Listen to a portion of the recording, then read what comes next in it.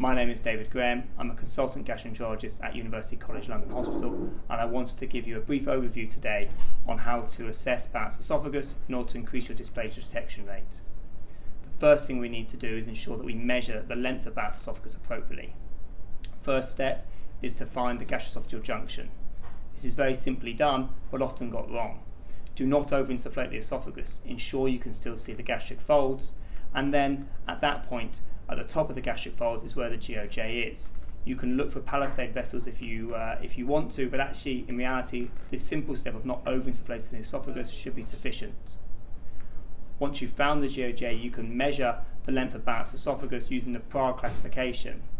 There is the circumferential measurement, the C, followed by the maximal extent, the M. Make sure you always document the Prague classification in every Barrett's report. You should be spending 1 minute per 1 centimetre of Barrett's esophagus when assessing a Barrett's esophagus segment. This is not a static measurement. You don't sit still and watch Barrett's for 1 minute. It's constant pull-throughs up and down through the esophagus to ensure you're looking at the esophageal walls at all time. Please ensure that you use your enhanced image settings. Don't just use high definition white light. Switch on your narrow band, your BLI or your iScan to ensure you assess using all those image enhancement techniques. When looking for dysplasia, looking for growth signs. These are nodules, ulcers, and asymmetry of the wall. You may also see some friability of the Barrett's esophagus segment, and certainly you should target those areas.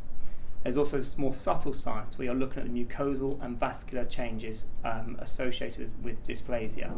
There are classification systems you can look up, and we'll certainly link to you on our site, such as the Blink classification, the Bing classification, or the iScan classification, where one looks for these changes either in mucosal pattern, where you have a move away from the tubular-villus pattern to something like amorphous or irregular, or the vascular changes where you find you have friable vessels or thickened vessels that can show there's dysplasia there.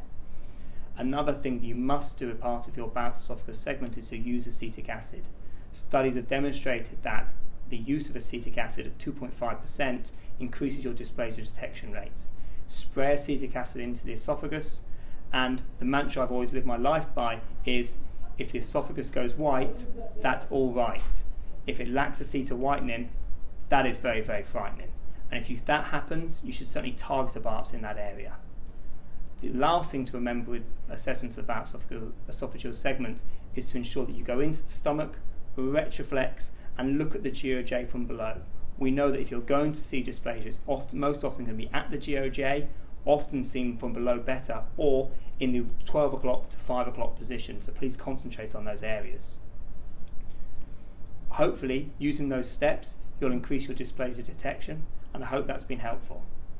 There'll be more tips and tricks for you available on our website at GastroLearning.com, and we really look forward to seeing you at London Live Endoscopy on the 26th to 28th of November.